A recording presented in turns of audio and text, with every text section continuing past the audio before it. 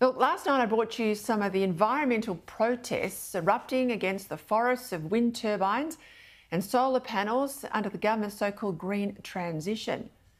The expansion of renewable energy is what's driving your power bills up. Because while wind and solar might be cheap when the sun's shining and the wind's blowing, it's not cheap to deliver. To get it from the solar farm into the cities, and it's certainly not cheap in the middle of the night or in a wind drought.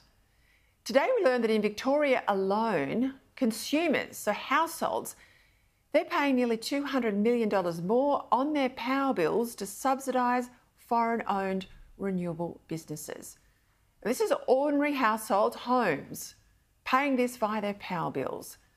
And it's happening because of the renewable energy certificates that power companies are forced to buy, meaning the renewable provider gets paid twice. Just look at who's getting these subsidies that you're paying for. The Herald Sun reports that China's State Power Investment Corporation, it owns 9 Victorian wind farms.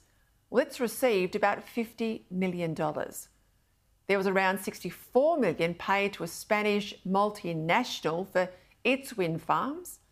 Another Spanish group with a wind farm in Berrybank, so not far from Colac, in the west of Victoria, they got $40 million, while a French-owned wind farm just outside of Ararat, $28 million.